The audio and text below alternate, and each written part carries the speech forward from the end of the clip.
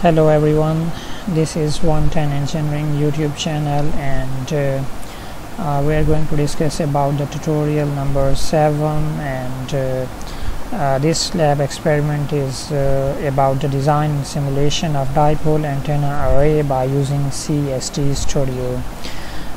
So the basic concepts about the dipole antenna and the basics about the design of dipole antenna have been discussed in our previous tutorial, so its link has been provided in the description. So if you have any issue regarding the basic concepts and basic calculations for the design of dipole antenna, then you can watch the video whose link is provided in the description.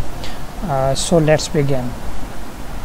First of all, start your CST, and after starting your CST you have to select microwave and RF, and as you have to design an antenna, and that antenna is basically a wire antenna, so just select the wire antennas, and for thick wires you can use time domain solver. So just click on next. You have to define the frequency. For example, if we are going to design an antenna at 1 gigahertz, so its range can be selected as from 0 to 2 gigahertz, right? Similarly, we would like to calculate E field, H field and far field results, and if we have to design it at 1 gigahertz, then we will define it at 1 gigahertz, right? So first of all, just before starting the design of dipole antenna, we must calculate the length of the antenna.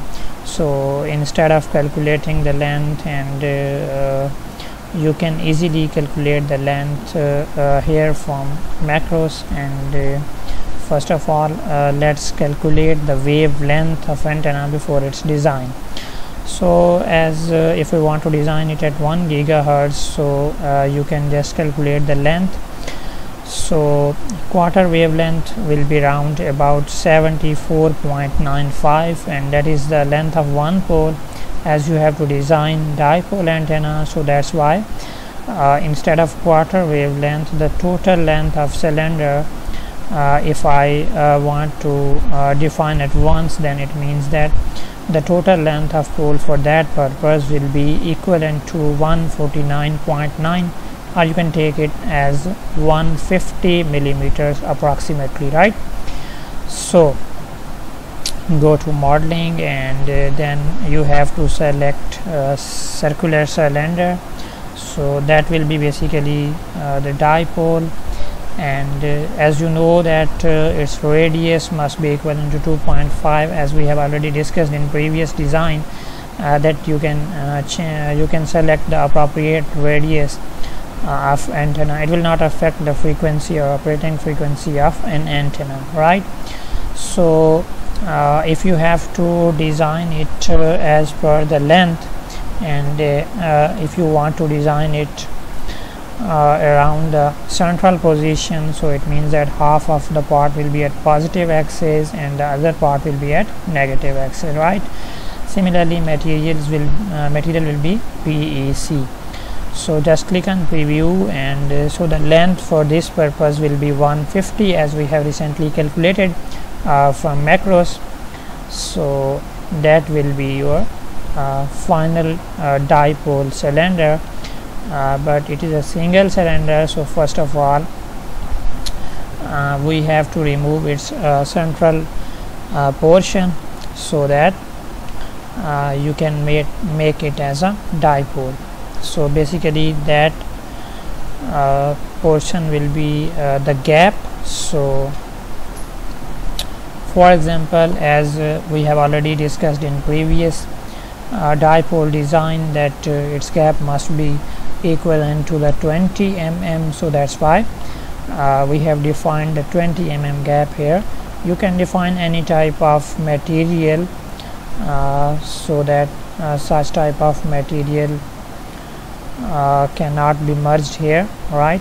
So later on we will cut away that material, right? So now simply you have to define its center, or you have to pick its central position. You can use simple C command, C shortcut key, to define its central points between these two faces, to define a discrete port between these 2 points, right? So just go to simulation and you have to create a discrete port with 50 ohms impedance here, right? So just apply and just click. Okay, so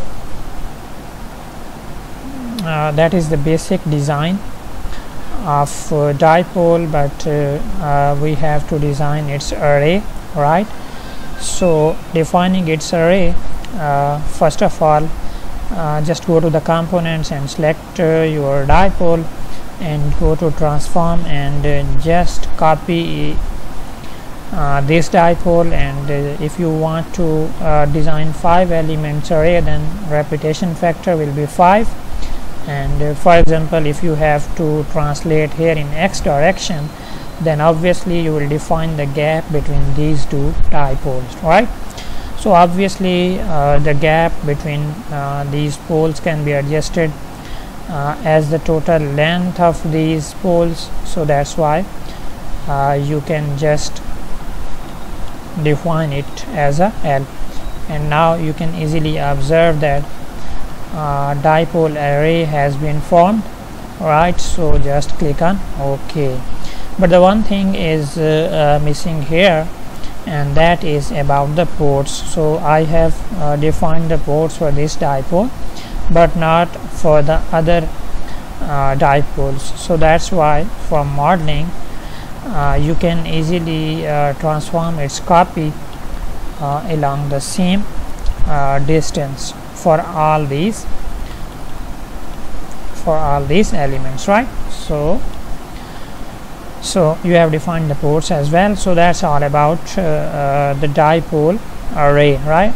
So in this way you can easily design the dipole array. So now you have to go to the far field monitor, and you can check your far field monitor's requirement, but we have already defined the far field monitors as well. So that's why we can just start the simulation. Okay, so simulations have been completed. So let's check the result of this antenna. First of all, let's check the S11. So as we have used calculated values, so that's why it is almost operating at 800 megahertz. However, its S parameters can be optimized to the 1 gigahertz just by decreasing the length of pole, right? So when size will be decreased, so frequency will be increased, right? Similarly, you can check the far field results, and it is going to provide us 3.52 dBi gain, and similarly you can check the radiation pattern as well, right? So that's all about the basic results of this antenna.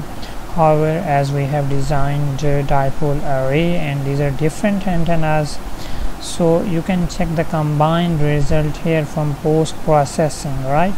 So go to post processing and just click on combined results, and then you have to set the amplitude of all these antennas. So for example, if we are going to set this amplitude 1 for all the elements, and then you have to select its frequency, right? And then just clicking on combine command, you can check the combined results. So it will simulate and then calculate the combined results, and after this simulation you can check the combined results as well.